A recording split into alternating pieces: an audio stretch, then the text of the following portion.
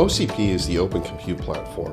What's different about OCP compared to other traditional hardware vendors is that OCP focuses on making things interchangeable on an open platform.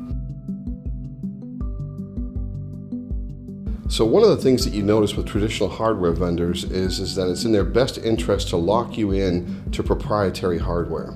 Not only that, they spend an awful lot of time and energy to make their systems look nice. And OCP doesn't focus on pretty. So it takes those bezels that make things look nice, for example, and it just rips them out.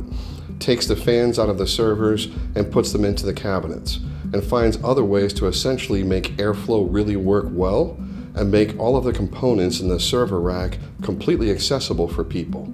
The servers are designed to actually be easy to repair, so the only tools you need are these right here, meaning that disks, CPUs, memory, all of those things that make up a server can snap in and out of an OCP system with just your hands.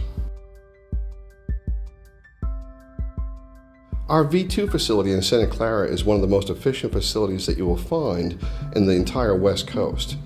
One of the things that we learned was cold air likes to sink.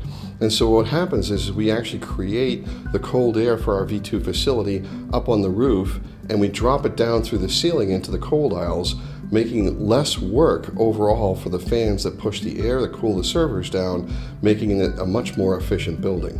And so what that means is we can actually run a very large facility with no air conditioning, or at least minimized air conditioning, for about 80% of the year.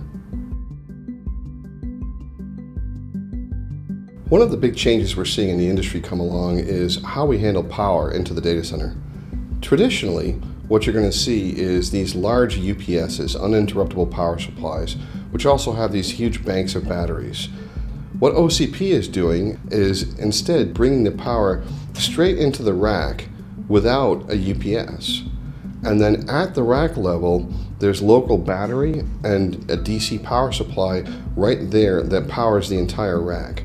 What this does is it allows you to actually exchange what was just one or a few very large UPS systems for many smaller systems that essentially are more efficient with lower cost batteries and something we would call a lower blast radius. So I see OCP as being one of those standards that's going to get legs as people get used to it.